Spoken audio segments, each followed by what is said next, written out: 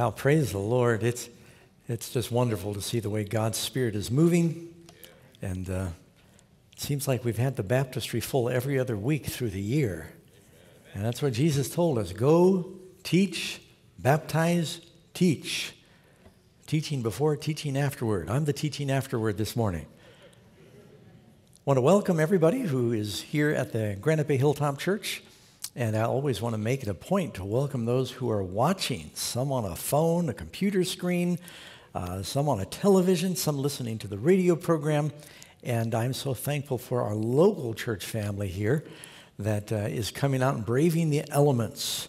This is the faithful here to come out on a rainy day like this, and also the thousands that are joining us online. Pray for me as I preach. I'm going to talk about a tough subject today, dealing with perfection.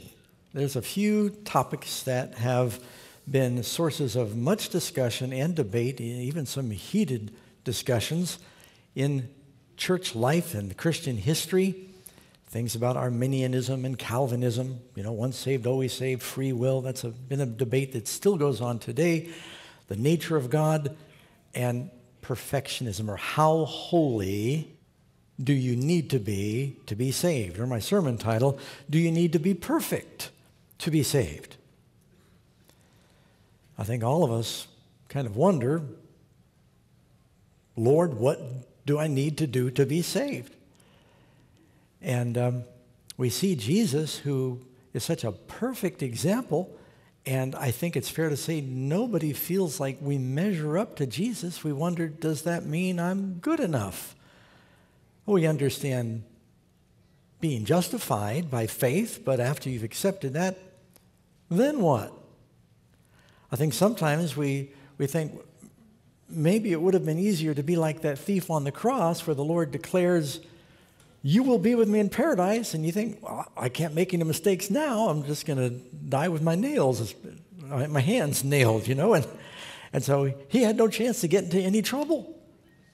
But it's for those of us that have to live from day to day. How do you live a holy life in a wicked world? And how holy, how perfect do you need to be saved? Saw an interesting program on YouTube this week. It's an old program. It's 2005 from National Geographic. And what they did, by the way, it's called Finding the Scientific Atom, or they call them the super ancestor. And in this program, what they've done is they've tracked the Y chromosomes of men. Only men have Y chromosomes. No matter how you feel, that's still a fact. It's just only men have Y chromosomes. I'm sorry. But they see that all men, you can trace the little idiosyncrasies in the Y chromosome and see who's related to who, and they kind of track the migration of people around the world, and they've made some really amazing discoveries. For one thing, they discovered that everybody in the world originates from one of three places, that being Northern Africa, Mesopotamia, or the Middle East, or Asia, meaning maybe Eastern or Western China, and which is, the Bible says Middle East. The other thing they discovered is this ancient ancestor that all men are related to happened recently. It wasn't millions of years ago. That's astounding because that's what the Bible teaches. The other thing is they found out this common ancestor, this ultimate super ancestor, the scientific Adam, that when he appears in history, he is sophisticated, speaking a sophisticated language and using complicated tools, not dragging his knuckles, which is what the Bible teaches. Now, they still attribute thousands of years beyond what the Bible would say, but it kind of shook them, and they're not done with their research right now. But how many of you know you're all related to Adam? How many know you're all related to Noah? See, I think their study is a little bit misnamed because they're assuming that if you want to find where all men are related, you had to go back to Adam. Actually, you only have to go back to Noah. So this characteristics of the super DNA, or the chromosomes that they found, probably are starting out at Noah. And what does the Bible tell us about the days of Noah? In your Bible, turn to Genesis 6, verse 5. After God made man, it says, "Then the Lord saw that the wickedness of man was great in the earth, and that every intent of the thoughts of his heart was only evil continually. And the Lord was sorry that he had made man on the earth, and he was grieved in his heart. So the Lord said, I will destroy man who I've created from the face of the earth." See, after Adam and Eve were made, God made everything good, right? God made everything perfect. Can I have an amen? Some of you are thinking, well, if it was perfect, then how did it go bad? He made it perfect, and they were given a perfect free will. But when Adam and Eve chose to listen to the word of the devil instead of the word of the Lord, something terrible happened to creation. It became corrupted. It became diseased, and something happened within us. God made man originally motivated by love. After sin, the compass needle was broken. Instead of pointing away from self in love for God and love for others, it spun around and it pointed to self. Man became preoccupied with self-worship instead of God worship. His worship turned inward instead of outward, and that is a self-destructing formula. And every child of Adam and Eve, from that day to this day, we've got this chronic problem with selfishness, sin. Is what it is. But in spite of the world going bad so quickly, then you read in Genesis 6, verse 9, with this backdrop of every imagination of the thoughts of his heart's only evil continually, it says, but Noah found grace. Noah was a just man, perfect in his generations. Noah walked with God. Now, that kind of sets the stage for the rest of the Bible in the sense that we're living in a wicked world, but God says you can walk with God and be perfect in your generations. But what do we mean by perfect? That is the question, as Shakespeare would say. Go to the book of Job. In the book of Job, chapter 1, first verse, you don't have to go very far. It says, "There was a man in the land of Uz whose name was Job, and that man was perfect and upright, one that feared God and hated evil." Perfect man. And then you've got 42 chapters dedicated to this experience of this one perfect, upright man who's got 3 friends that are not so perfect. And his friends are telling him the reason he's going through all these troubles is because there was sin in his life. And he said, no, I don't think that's it.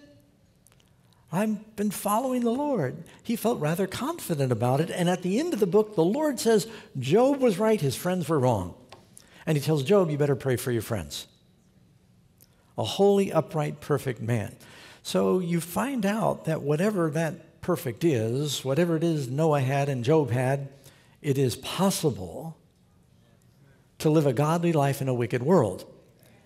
But it seems like it's pretty rare, which could be discouraging. Now, in the message today, I want to tell you the truth. I'm going to give you a lot of scripture. I want to encourage you.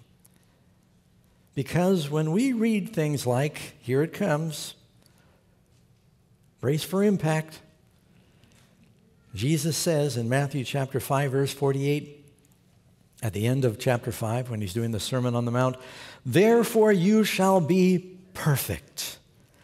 Not just perfect, no confusing. He's saying you be perfect as your Father in heaven is perfect. Or be perfect as God. Now, have you ever read that before and just kind of thrown the Bible up in the air and said, I guess I'm done for. How am I ever going to be as perfect as God? As a matter of fact, why don't we get an audience shot here? Just for the sake of those that are watching, I want to see if my guess is right. How many of you there feel that you're as perfect as God? Yeah. Can we see your hands, please? So I guess we're all doomed. Some of you still look like you got joy, and yet you do not believe you're as perfect as God. What does Jesus mean by this?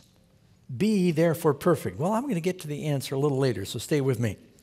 For one thing, I think we need to define what does the word perfect mean. Now, in English, It's a little different. The word perfect in English means something being completely free from fault or defect, having all the required or desirable elements, qualities, or characteristics, or as close to such condition as possible. Do you ever notice that part of the definition? Completely free from defects, or as close to that as possible. Now, in Greek, the word for perfect, and you got, of course, Hebrew and Greek in the New and the Old Testament, it's teleos. And that means whole, without blemish, complete, or perfect. In Hebrew, it's the word tam or tamim, and it means to be entire, integrity, truth, without blemish, complete, full, perfect, sincerely or sincerity, sound, without spot, undefiled, upright, whole. Those are the words that it was using for Noah and for Job. Now, the Bible makes it clear. Let's just talk about the standard for perfection. God is perfect. I mean, can you find a better standard to measure by? Who would be the ultimate perfect one? You can read in Psalm 18, verse 30, "As for God, his way is perfect." And then Job 37, "Do you know how the clouds are balanced, those wondrous works of him who is perfect in knowledge?" God knows everything. If you didn't know everything, you would be incomplete or imperfect in your knowledge. Speaking of Jesus, 1 Peter 2:2, "Who committed no sin, nor was deceit found in his mouth."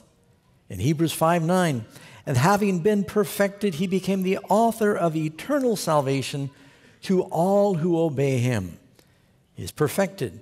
2 Corinthians 5:21, "For he made him," Jesus, "who knew no sin, to be sin for us, that we might become the righteousness of God in him." Christ was offering to trade his perfection for our imperfection. But there's still a lot of questions left. This may be a two-part message. I'll see how far I get. I'll watch your expression and see if I still have you after a few minutes. You know, you can feed a person too much of even the best food, and they can have a food coma. So I want to make sure that I'm not giving you too much. Now, prepare for about 15 scriptures here. I told you it's going to be Bible-based. The Bible is clear from cover to cover that we do have a chronic sin problem. How many of you already knew that? Okay, you feel it every day. It tells us in Galatians chapter 5, there is an ongoing war between the spirit and the flesh, between what we know we should be doing, love, and the carnal nature. Romans chapter 3:23, "For how many have sinned? All have sinned except one." Who's that? I already defined who that is. "All have sinned and fallen short of the glory of God." Genesis 8:21, "Then the Lord said in his heart, I will never again curse the ground for man's sake, although the imagination of man's heart is evil from his youth." There is something evil in our natures. Job 5:7, "Yet man is born to trouble as the sparks fly upward." It's almost just, you throw wood in the fire, the sparks don't go down, they go up. With the heat rises. 1 Kings 8:46. By the way, this identical verse is in 2 Chronicles 6:36. Solomon is dedicating the temple, and he's talking about people praying to the temple. And he said, "When they sin against you." You notice he didn't say if.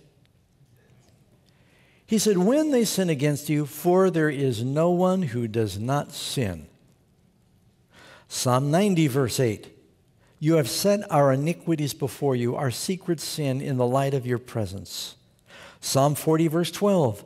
"Mine iniquities have overtaken me, so that I am not able to look up. They are more than the hairs of my head. Therefore my heart fails me." Psalm 130, verse 3.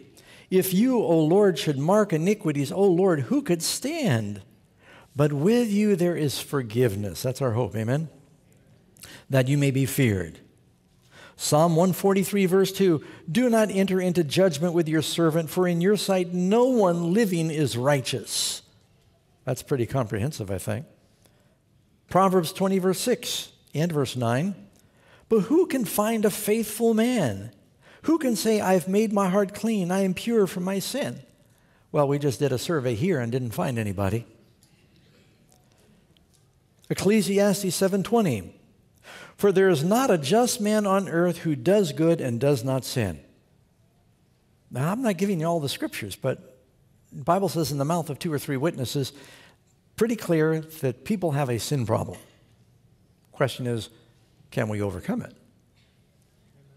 Romans 3:9 through 12. What then?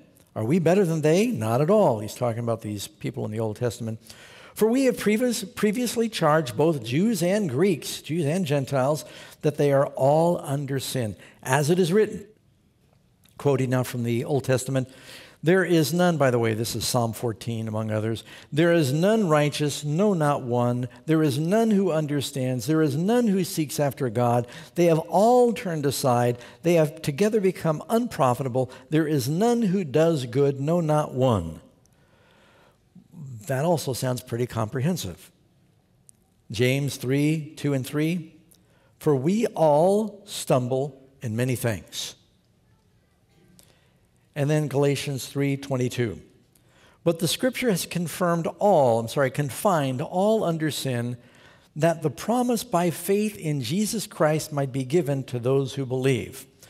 So we've got this issue in our nature, and we see it even among little children, that as soon as you tell them, here's the boundary, they'll look at you and they put their foot over it.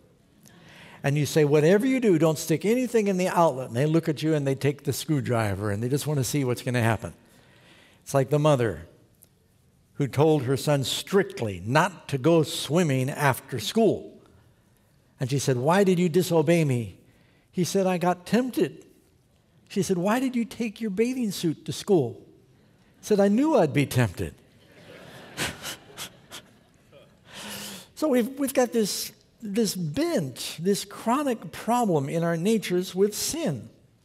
But God is calling us to holiness. But how perfect do we need to be?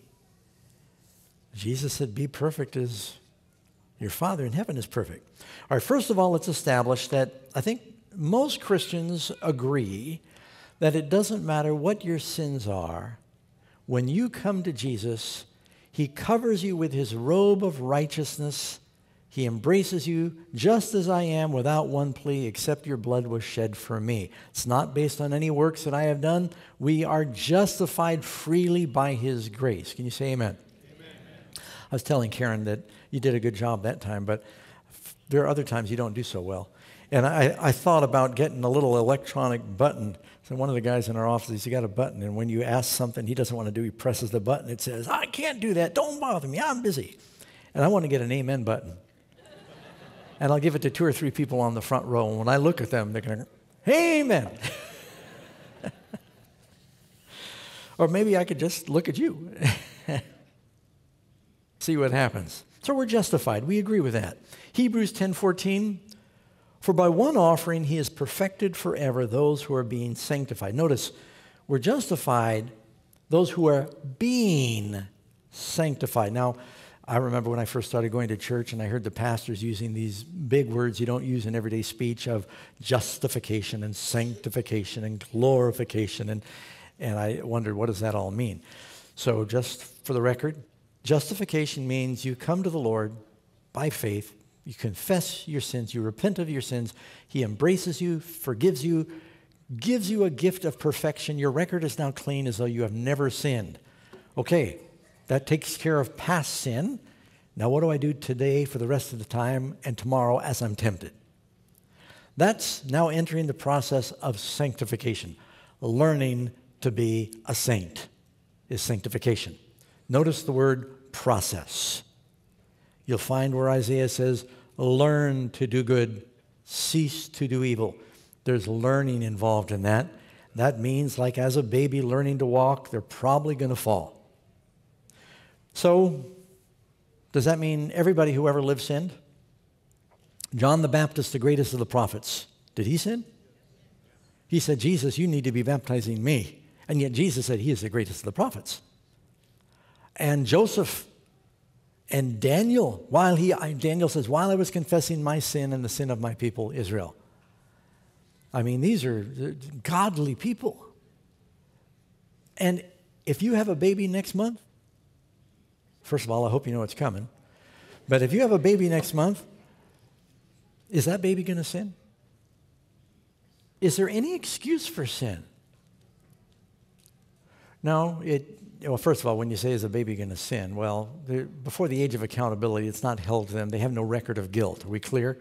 But does that baby have a selfish nature? Baby's about the most selfish thing in the world. I mean, all it thinks about, it's not thinking about, oh, I didn't mean to wake you up. You tired? I'll cry later. They don't care. If you just, all they think about is, I am hungry, I have a plumbing problem, I am bored, I'm going to cry until I get some attention in one way or the other. All they're thinking about is me, right? They have to learn to love. Some never outgrow it, which is really frightening. Romans chapter 5, therefore, having been justified by faith, we have peace with God through Jesus our Lord, through whom also we have access by faith unto this grace in which we stand and rejoice in hope of the glory of God. So after being justified by faith, God wants us to live lives of rejoicing. Now, one reason I'm preaching this message is because I meet a lot of unhappy Christians, and when you drill down and wonder, why are they so unhappy? They doubt their salvation. They doubt they're going to make it. And they're not happy, and they're not bringing anyone to the Lord because no one wants their faith because it hasn't helped them. So if Christians are going to be good witnesses, and we want our church to be a witnessing church, then we need to have the joy of the Lord. And you would be a lot happier if you had more confidence that you're going to make it. You'd be thinking more about heaven, talking more about heaven, and wanting to bring people with you.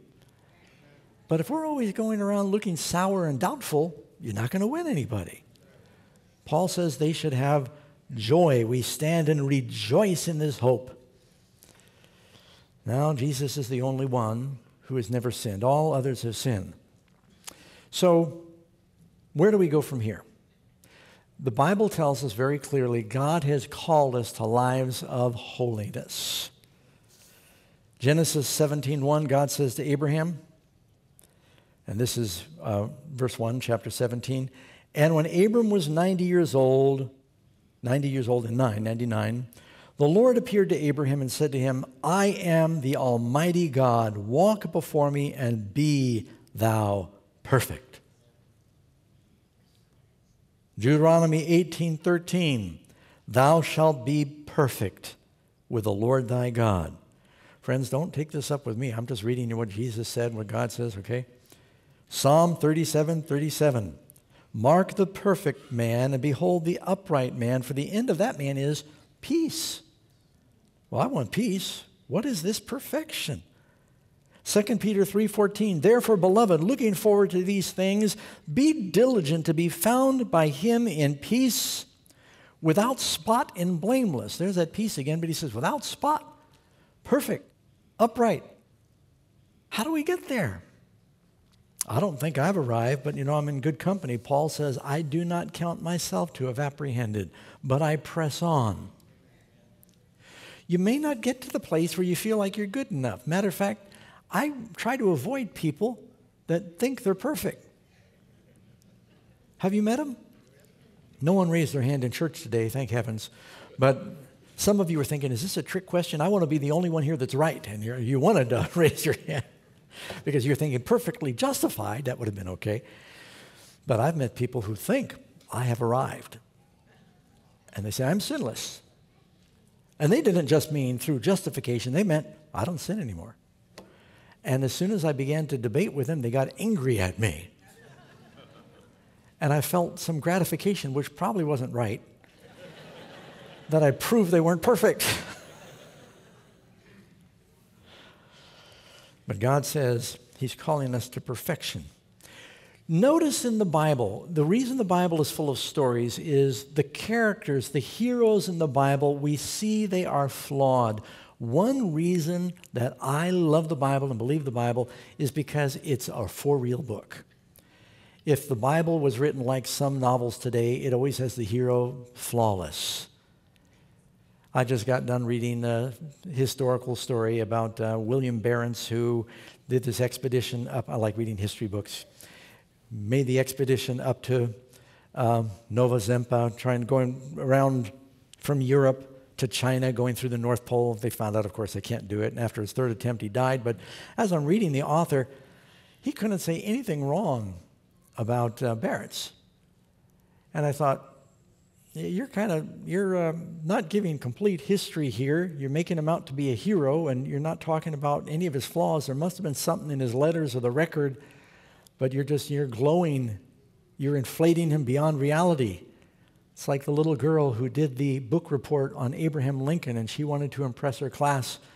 And she said, Abraham Lincoln was born at an early age in a log cabin that he built with his own hands.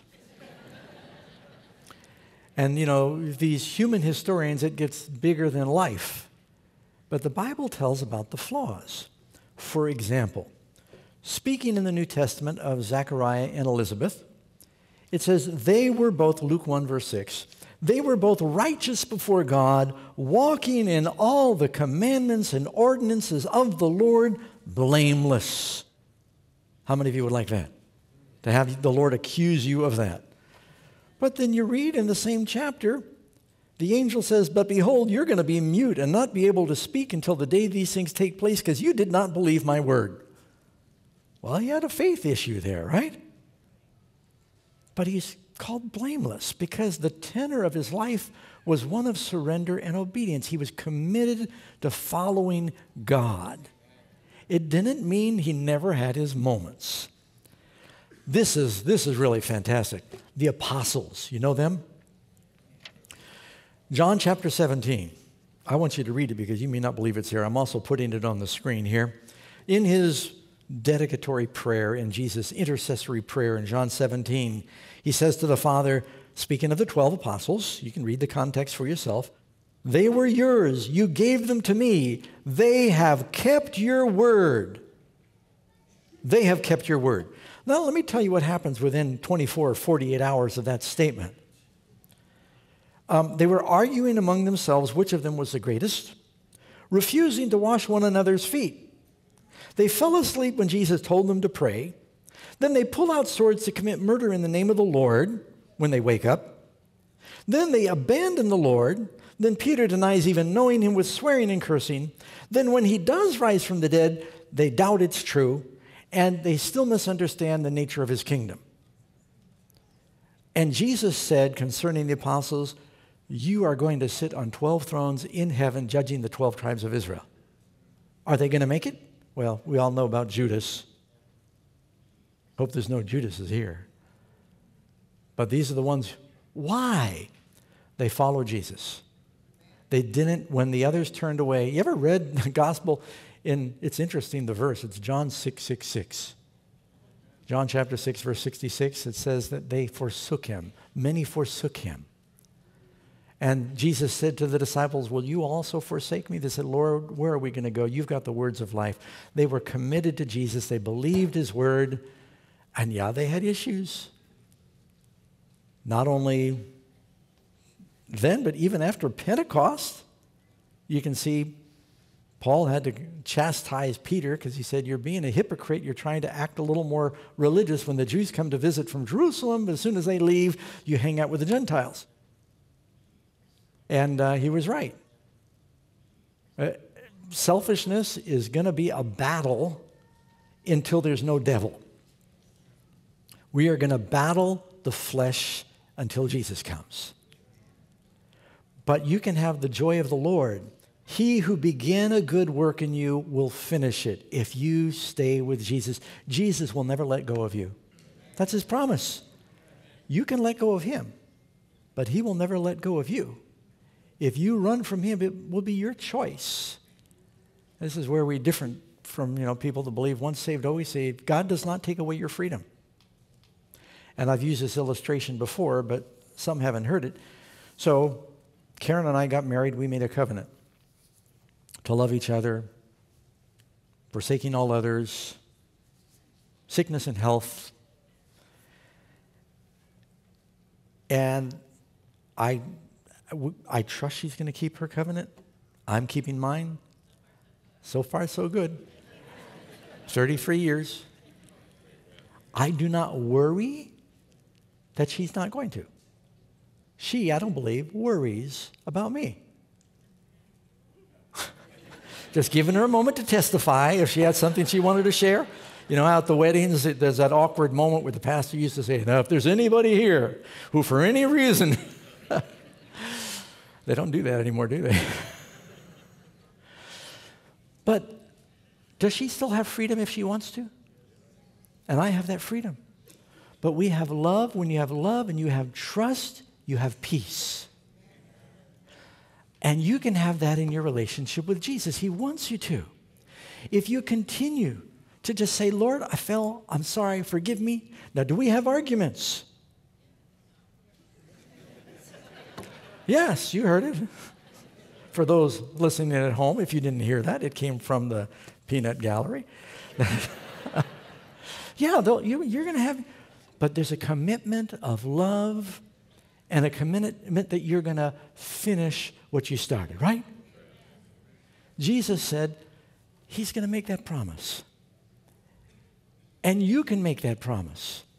And as long as you do not take your hand out of his hand. Now, but how holy do I need to be? It says, mark the perfect man, the upright man, the end of that man is peace. Patrick Morley writes in his book, I Surrender, that the church's integrity problem is in the misconception that we can add Christ to our lives but not subtract sin. We must turn from sin. It's a change in belief without a change in behavior. There must be a change. It is a revival without reformation, without repentance. People want happiness and they don't want holiness. And so it's a deadly error to believe that all you need to do is say, I love the Lord, and you can continue living a life of sin. There are some verses in the Bible that are pretty clear on that subject.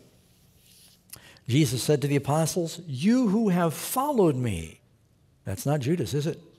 Will also sit on 12 thrones judging the 12 tribes of Israel. He said to the Father, I in them and thou in me, that they may be perfect in one. You know, the closer we get to the Lord as Christians, the closer we get to each other. But when you come into the light of God's glory, you're not going to feel perfect. In fact, the closer you come to the Lord, the more imperfection you will be aware of. Do not be discouraged. This is normal. Isaiah chapter 5, when Isaiah, godly man, prophet of God, one of the greatest prophets in the Old Testament, he sees a picture of God in his glory, and what does he do? This is Isaiah chapter 6. He says, woe is me, I am undone. I am a man of unclean lips, and I dwell in the midst of a people of unclean lips, for mine eyes have seen the King. In the contrast of God on his throne, in his holiness, and the angels there, the seraphim crying, holy, holy, holy. And they're covering their faces and they're covering their feet. The holiness and the purity and the majesty of God, and the building is shaking. Isaiah is overwhelmed with his sinfulness. When you come into the light of God, as you get closer to the light, the more the imperfections become distinct.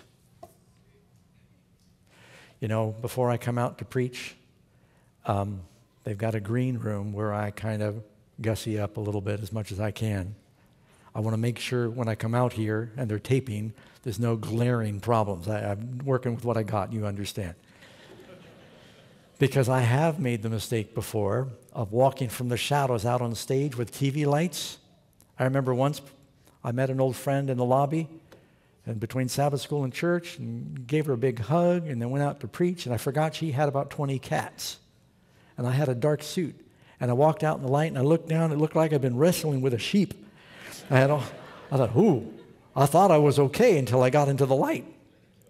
I remember when we did the Net New York program, they had a dark dressing room. It was actually a hotel room that was adjoining the stage.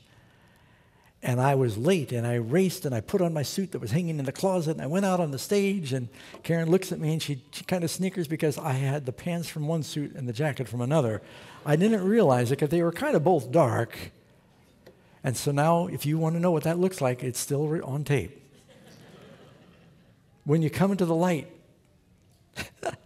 getting dressed this morning, I knew I was going to be talking about perfection, and so I said, Karen, does this tie match this shirt? I said, see, I got to look good today. I'm going to be talking about perfection. I might be scrutinized.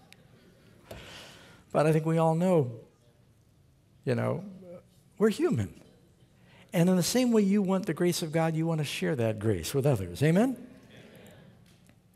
But we're commanded to obey.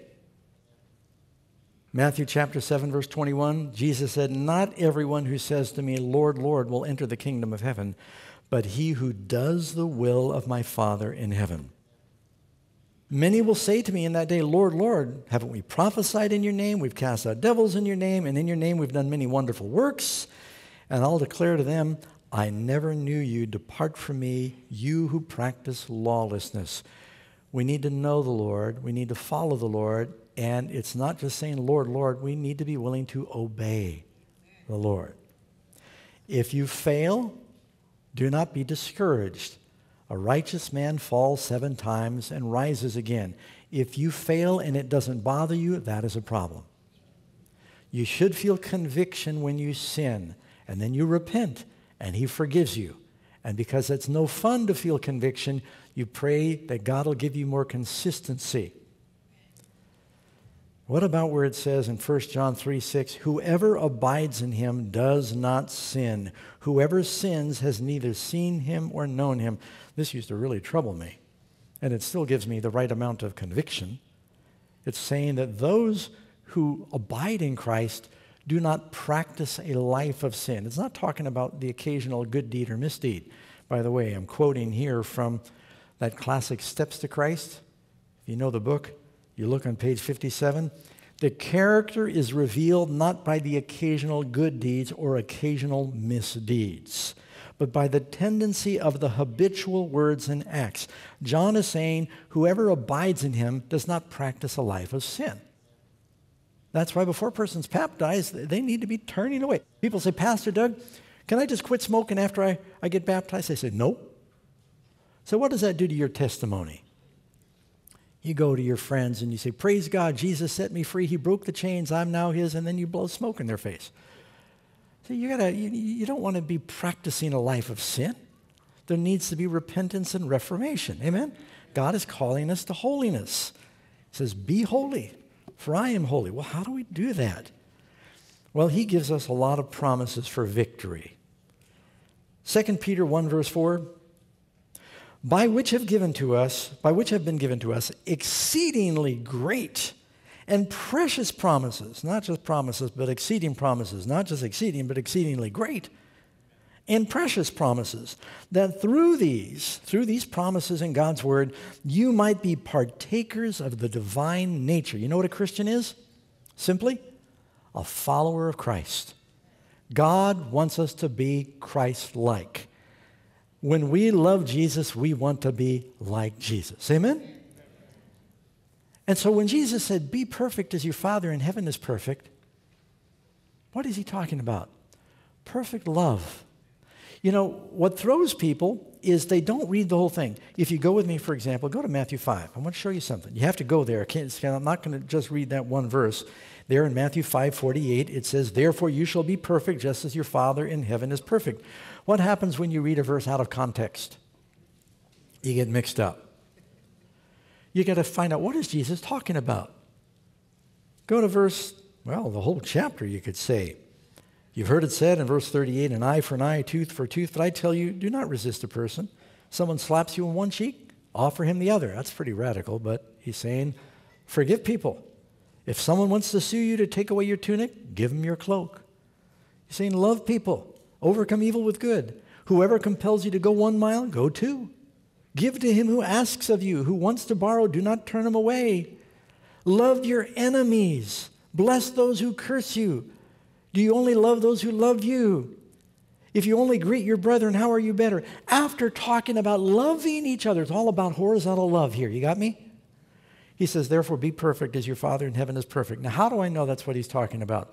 In the same passage in Luke, and you can look it up, Luke 6:36, he says, be ye therefore merciful as your Father in heaven is merciful. He's talking about loving others, being merciful to others, forgiving others. He wants us to have that perfect, as your Father in heaven loves you and has mercy on you. You realize Jesus said, forgive as you are forgiven, right? That's what Jesus is saying when he says, be perfect as your Father in heaven is perfect. He means be perfectly merciful. Because if you do not forgive your brethren, it's in the Lord's Prayer, if you do not forgive your brethren their trespasses, neither will your Father in heaven forgive you. Yes, it's true. He wants us to learn to love each other. How can you say you love God who you have not seen if you cannot love your brother who you do see? Amen? He's calling us to lives of obedience. Now, every day there's a battle. Every day I've got to say, Lord, not I but Christ. I take up my cross, deny myself. That's just the selfishness that gets me in trouble. And many times a day, deny myself. I have no problem thinking about myself. I have problems loving others. And we learn sanctification. We learn to love others. And if you say, Lord, give me more love for my neighbor, you know what God's going to do to you? He's going to have your neighbor test your love. Lord, help me love my children more. Boy, the Lord sends us children to teach us love, amen? And patience.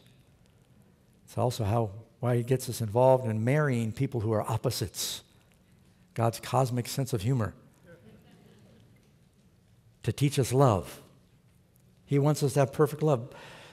If you love God more, you obey him better. Didn't Jesus say, if you love me, do what? Trying to keep God's commandments without love is attempting an impossibility. Those people are miserable and they make everyone else miserable. But if you love the Lord, you know where our biggest battle is in living the Christian life, in Christian perfection? Increasing our love for God. Because the more you love him, the more you're going to love your neighbor, because God loves them. The more you're going to love the Lord, the more you're going to want to obey him and please him. You don't want to hurt people that you love. And when you see how much Jesus loves us by looking at the cross, then it makes us love him more. All things are possible. See, friends, when we believe that the devil can tempt us, how many agree that we know the devil can tempt us? But we don't believe Jesus can keep us from sin. What you're saying is your devil is bigger than your God. Can you name a sin for me that someone has never been able to get the victory over? I mean, I'm talking about practical sins, not the unpardonable sin. Have people been able to get the victory over alcohol, drugs, unforgiveness? You name it. Anything you can think of. I know people who have gotten the victory over those things. That means you can, because all things are possible with God. He's calling us to lives of holiness. Will it happen in one day? I spent my first 17 years of my life learning to sin. And then God says, be ye holy. Well, give me a minute, Lord. I'm going to have to work on this. And he then teaches you. Through keeping your eyes on Jesus, you become like the one you look at. You will become like who you look at. I remember years ago, and been here so long, I can't remember anymore what I shared with you and what I haven't. But with the first litter of kids,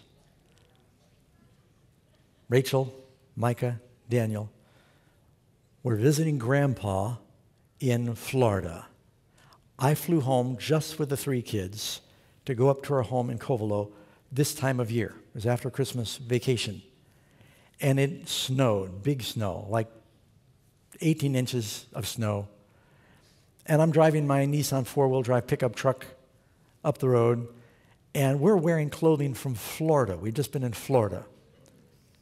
And those of you who know, the house is 12 miles back on dirt roads, no electricity back there. It's just way out, very remote. And as I'm driving up the road, now I was young and not as experienced back then. I'm driving up the road, I'm thinking 4-wheel drive, wonder how far I can go. And I thought to myself, well, if I get stuck, I'll turn around and I'll go stay at Dr. Simpson's house. Kids said, oh, let's go home. We can make it. We're doing fine. We got 4-wheel drive. They wanted so much to get home. They're like, 11, 9, and 8 years old. And I said, all right. And we got within 2 miles, and then the truck got high-centered, which means no matter what I did, there was no way it would go. I had nothing to dig it out with. I'm wearing not enough clothing. It's snowing now. The flakes are coming down. Great big heavy snowflakes are coming down. We stepped out, and as I went up higher, the snow got deeper. It's almost like 2 feet. I'm surprised I got so far. There's nothing nearby I can hook a winch to pull the truck out. We are stuck. So I said, well, guys, I think I got enough gas. We can sit here until morning, and I can try and hike off and try and get some help. And they said, no, Dad, we can go home. They wanted so much to get home. And I said, you sure? I said, well, you're going to get cold. Well, we'll be all right.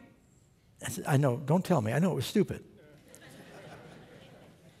But, what took 15 minutes in the truck takes a lot longer walking and longer still if you're walking through 2 feet of snow. So we took off, and we were all warm in the truck, and we felt good at first, and it was kind of fun, and they're throwing snowballs, and we're hiking, and the snow continued to get deeper. And if you're walking through deep snow, you're having to, you can't just kick your feet forward. You got to lift your feet up, or it's just too much work. And so you start going like this for a long time, and I started getting tired. And now I'm like halfway there, and I had to stop and rest. The kids, they were making it by putting their feet in my feet. And finally, then we were going under these trees that had snow on them. We'd bump the tree, and all the snow of the tree on the road would fall down on you. And so we're getting cold, and we're wet and covered with snow. And the kids were wearing tennis shoes. When the tennis shoes got wet, every time they put their foot down, sometimes the snow has got the consistency where it's make a snowball. It's really great. A snowball keeps rolling, getting bigger. They'd pick up their foot, and it was like a snowball. It kept getting bigger, and they put it down, they'd pick up more snow. And they're having trouble picking up their feet, and they kind of knock the snow off their feet, and they're getting really tired. And now it's like 2 in the morning because we drove up from San Francisco. We've been flying all day, and we all just got hit with exhaustion. And Daniel sat down and said, I can't go anymore. I said, no, you can't stay here.